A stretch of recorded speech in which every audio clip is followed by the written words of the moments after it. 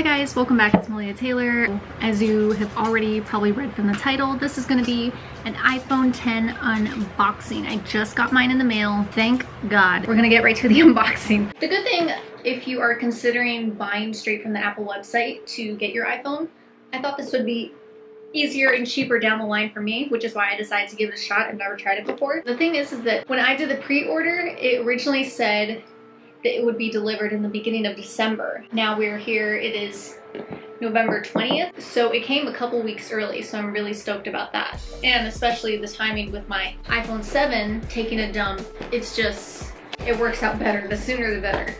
I originally had to sign to get the package, so it's taped inside in there so it doesn't move around, which is kind of cool.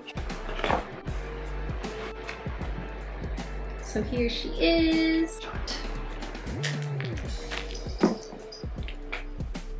The cats think it's some kind of food. Okay, go play with it.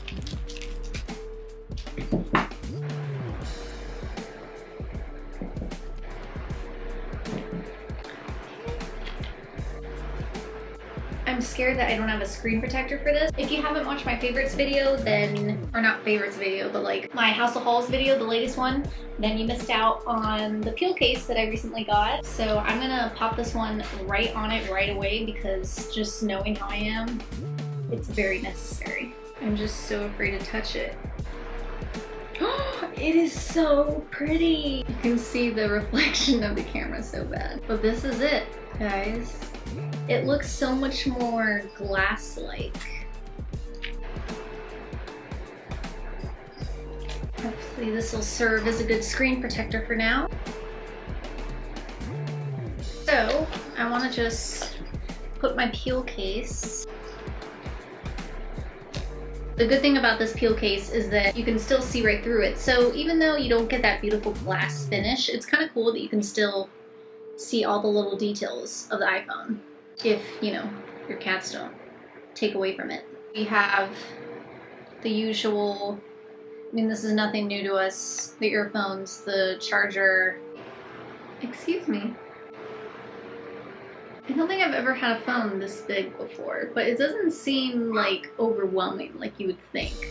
Okay, I'm back. So I did go down to my carrier and they did end up finishing the activation for me. Got it all squared away, looks pretty good. I haven't really gotten to play with it yet, but yeah, here she is.